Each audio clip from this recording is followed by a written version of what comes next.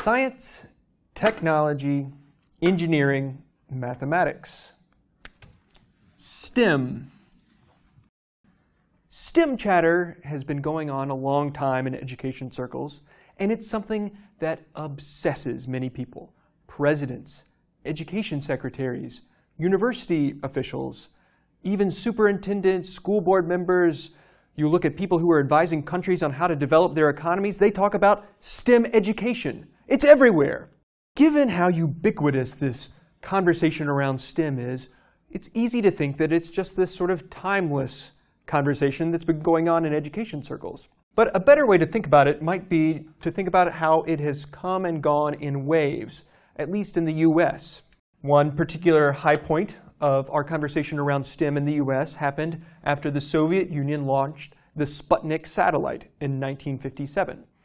That set off a whole set of anxieties in the US about how we weren't training enough scientists and engineers in order to defeat the Soviet Union and win the Cold War.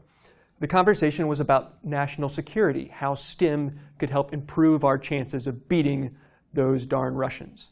Now that the Soviet Union is in the dustbin of history, we talk about STEM not so much for national security in that sort of Cold War context, but more about how we need to improve STEM education in order to be economically competitive in this global economy. Now, in today's video, we're going to focus more in the things that took place during this high point of STEM conversation, and actually take a look at a public policy solution to help North Carolina move itself along, become a better state at preparing students for science and engineering careers. And one of the policy solutions that it tried, and one that is going on even to this day, is the North Carolina School of Science and Mathematics. Now, the North Carolina School of Science and Mathematics was opened in the fall of 1980, just before the peak of this mid-1980s conversation around STEM education. We could talk more about the School of Science and Mathematics, but instead of talking about it, let's go visit it. The North Carolina School of Science and Mathematics, pioneer in the realm of STEM public policy.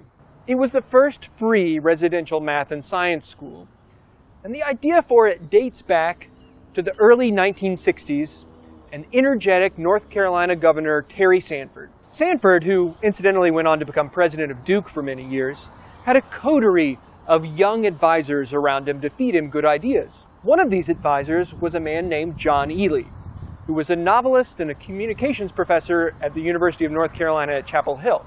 He had many great ideas that he helped shepherd through the Sanford administration, including summer programs for gifted students, the North Carolina Zoo, a public-private partnership to fight poverty in the state, and a residential high school and college devoted to the arts. But he also had a similar idea for a School of Science and Mathematics that was never implemented during the Sanford administration.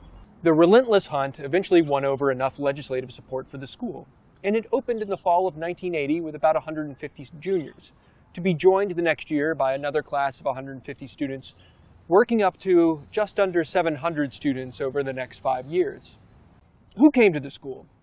One legislator had worried that he would lose his star quarterback because he loved math and science so much. But in fact, the initial class had no interscholastic sports teams.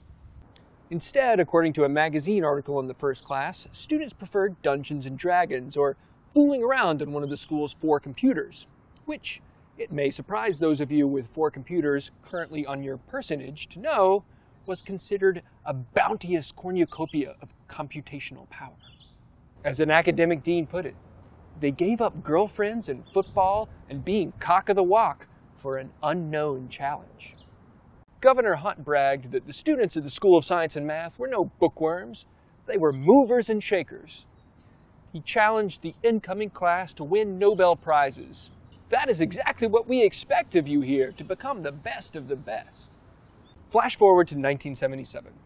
Newly elected Governor Jim Hunt, even more energetic than Sanford, brings Ely together to a dinner at the governor's mansion with Hunt's own team of science advisors, where Ely shares this idea of a residential high school for science and mathematics students.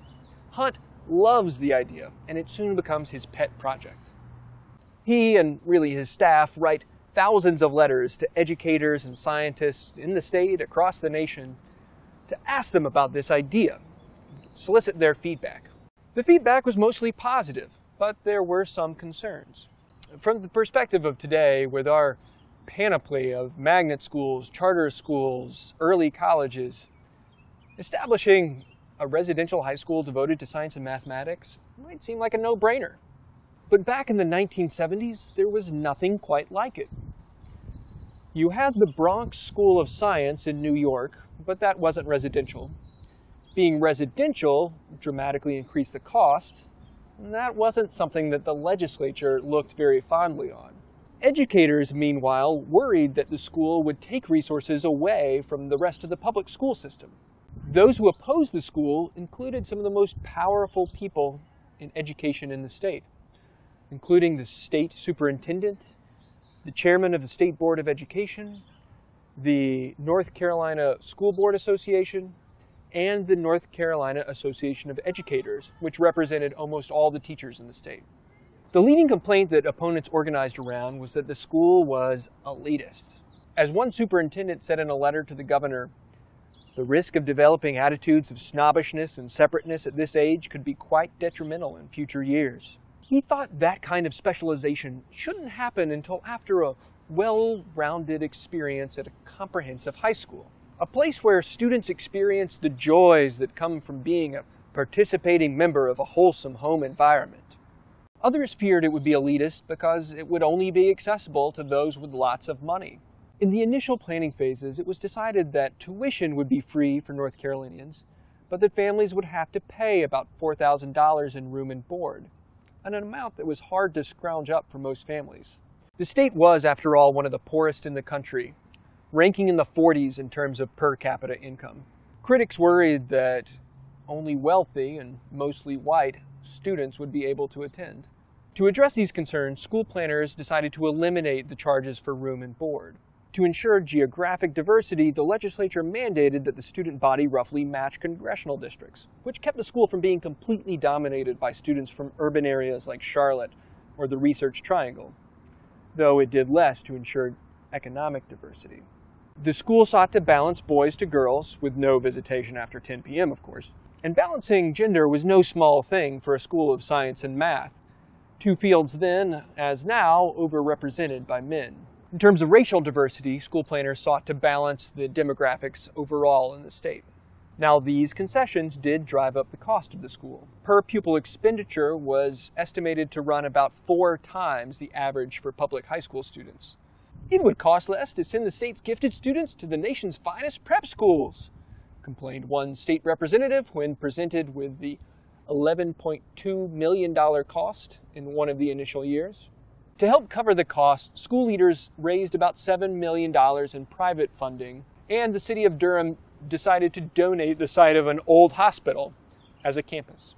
To further address these concerns of elitism, Hunt and his administration worked to convince educators and legislators that this school of science and math wouldn't just bottle up good instruction or just be this container for elite education, but would help figure out how to teach science and math to these smart kids and then go and instruct public school teachers across the state how to do it better. In other words, it would be a sort of laboratory. Now, incidentally, that laboratory idea was also the idea behind charter schools initially, that they would be this place where you could experiment with new practices that you could then diffuse into the rest of the public school system. As we will discuss in other videos, that's not exactly how charter schools worked out, but that was the initial idea. Speaking to those who were concerned that the School of Science and Math would compete against other public schools, Hunt's science advisor, Quentin Lindsay, argued that it would be a complementary rather than a competitive relationship. The other reason that Hunt gave was essentially elitist, albeit elitist in the sense that any meritocracy is elitist. Hunt argued that the state needed a top-notch facility in order to train the leading scientists and mathematicians of tomorrow, as he put it. As the school came together in 1979 and 1980, Hunt emphasized the point to an even greater degree, arguing that North Carolina needed this school in order to attract new industries like microelectronics and biotechnology. The School of Science and Math might be the most profitable investment we ever make because it's an investment in our young minds, said Hunt in an opening ceremony in 1980. Brain power, he claimed, is the microelectronics industry's most important raw material. As Hunt kept talking about the school, he began connecting it with these issues of economic competitiveness with places like Japan. Hunt complained to a group of businessmen in 1981 that compared with Japan, we're short on engineers and we're long on lawyers. The School of Science and Math would help remedy that engineering gap. So far, at least, there have been no Nobel Prize winners among the alumni of the North Carolina School of Science and Mathematics, but its former students have gone on to do plenty of worthy things. The school has remained a key component of the North Carolina education system, so much so that the legislature recently decided to build a second campus in the western part of the state. And to some degree, the idea that the School of Science and Mathematics would help diffuse better instruction into other parts of the state and to the rest of the public school system has played out. Another sign of this school's success is the number of copycat schools that popped up across the U.S. and particularly in the South. First in Louisiana, then Illinois, Alabama, Mississippi, and on and on. Let's pop back to Duke and wrap things up. So, with 15 other emulators across the other states, you'd think that the North Carolina School of Science and Math should be considered a universal success. North Carolina got ahead of the curve by getting the school out there and established before the Sturm and Drang around a nation at risk really set off this national conversation about STEM education. On top of that, about 600 students a year have gotten a great education gratis, while many more across the state have benefited from the diffusion of better science and math instruction. Still, from a public policy perspective, are these residential high schools for science and math worth it? Would that money that's spent on them be better off just spread around to the existing high schools so that you get better instruction there?